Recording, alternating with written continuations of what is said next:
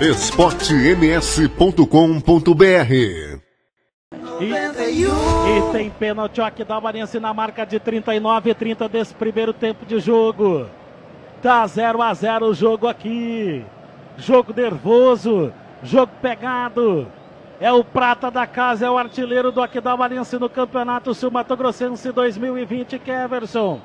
Autorizado Keverson. De perna direita. Vai devagarzinho, Keverson.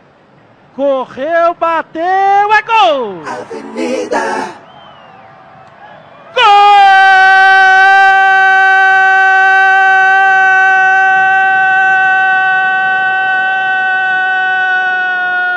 Olha o gol! Isso aqui é futebol! E você sabe quem fez?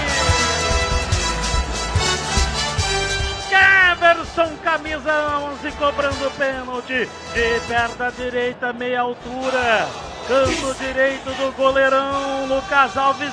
Está aberto o placar do estádio Mário Pinto de Souza. Keverson na cobrança de pênalti, fazendo a torcida azul do estádio Mário Pinto em Aquidauanense, em todo o Mato Grosso do Sul muito mais feliz. Detalhe da jogada, Ronald Régis. Keverson, camisa número 11, o prata da casa, bateu pênalti bem por cima do goleiro, aonde manda o script. O goleiro Lucas foi no canto, quase espalmou, mas certo mesmo, era o gol do Keverson. Abre o placar o Aquidauanense no estádio municipal. Agora, Aquidauanense 1, Comercial 0, Keverson, nome da cria.